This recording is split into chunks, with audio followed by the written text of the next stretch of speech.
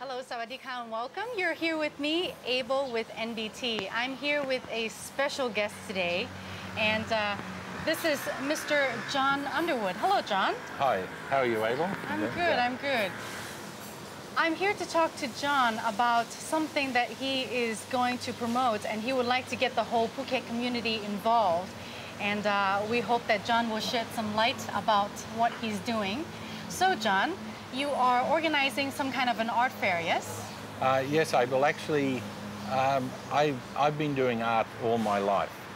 And kinetic art has been something that I've worked with now for probably 30 years. So this year we're starting the Kalim Kinetic Art Fair. Okay, okay. When is that going to be? We're starting from the 21st to the of May to the 25th of June. Okay, so it's like a whole month period. Whole month, and anyone can be involved. Anyone who has an idea about an idea they want to bring into fruition. If they come to the Underwood Art Factory, we'll help them produce it. Okay, let's backtrack just a little bit, John. So you said you're an artist. What kind of art do you do? And then, of course, what inspired you to do a Kalim Kinetic Art Fair? Well, originally, I grew up on a farm. Okay. I did agriculture. And I realised by the time I was about 20, I realised that was a big mistake. Okay. And then I went to art school, and I did fine art sculpture. Then I followed with a fellowship. Okay. And then basically I started my company, and I've been doing art ever since. So apart from a brief 2 years farming, I've been an artist all my life in one form or another. Okay, and for example, I see some of the things that you do, like this looks like it's from recycled material? I work as much as I can with recycled materials. Okay. To me, this century is about, we've got a huge population on the planet. How do we do things with less resources? And to me, recycling is one of it. It's a simple end. It's not the technical end of environmental side, but it's a simple end, and it's something that I enjoy doing. Okay, I see the reflection of that from all the greenery and as well as all the recycled materials that you do here. I think every time we do a project, we try to incorporate as much of the recycling into it, and I know now that, that's becoming more and more popular.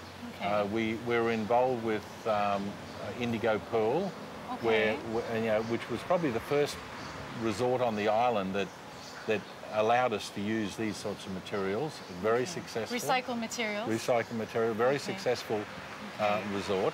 And since then, we're doing many more projects. Okay, okay. And you do projects all around the world as well? Yes. Right, I work mainly with designers. Okay. So I'm down the ladder a step or two. I work mostly with Bill Bensley from Bensley Design. Okay, okay. And through him, through his design shop, we work in India, we work in China, Europe. Okay, and I see you have an Indian piece actually that you're making now, right? Yes, we're working on a project in India at the moment. Okay. It's a really beautiful shaped sculpture. It's an exciting project, and it's a sculpture. Right, right. Okay, well, let's go back and talk about the Kalim Kinetic Art Fair. What exactly are you trying to promote through this fair? I think mainly the restaurant. We have a restaurant brush in Kalim. Okay. It was our house, and my family lived there up until the tsunami. Okay. We then turned it into a restaurant two or so years ago, and so I'm I and my family are very attached to Kalim. I feel that Kalim needs something that sets it apart, that allows people an ideal that allows people to come there and enjoy year after year. So I'm hoping after this year it'll become something that we do in June every year. So you're trying to get the community involved to design some kinetic art pieces? Basically, what I'll do is anyone has an idea, that's to do with kinetic art or movement. It could be a perpetual motion machine, Okay. for instance. If you have an idea, come to the factory. We'll produce it for free. We'll help you put it together, and then we'll display it for the month. Okay, okay. So people can contact you, or they can contact the number that's on the screen, and they can get involved with the fair that way. Yes, and if they come directly to the factory, I'm usually in the front at the restaurant. Okay, okay. If they come around lunchtime, they can join me for lunch. Okay, and I hear you're doing something this Saturday as well. What is that? Well, we kick off the fair. And we have a kick-off party on the 21st. Okay, what time does that start? 7 p.m. Yeah, or 6, or anybody that wants to come earlier, right? Yeah. Yes, and it'll be a great, fun night. So. Okay, that's a kick-off to the Kalim Kinetic Art Fair. Fair. We start. We'll have some kinetic sculptures on display. Okay. We'll have a wave sculpture that my son and I have produced, and we'll also have an Underwood perpetual motion machine.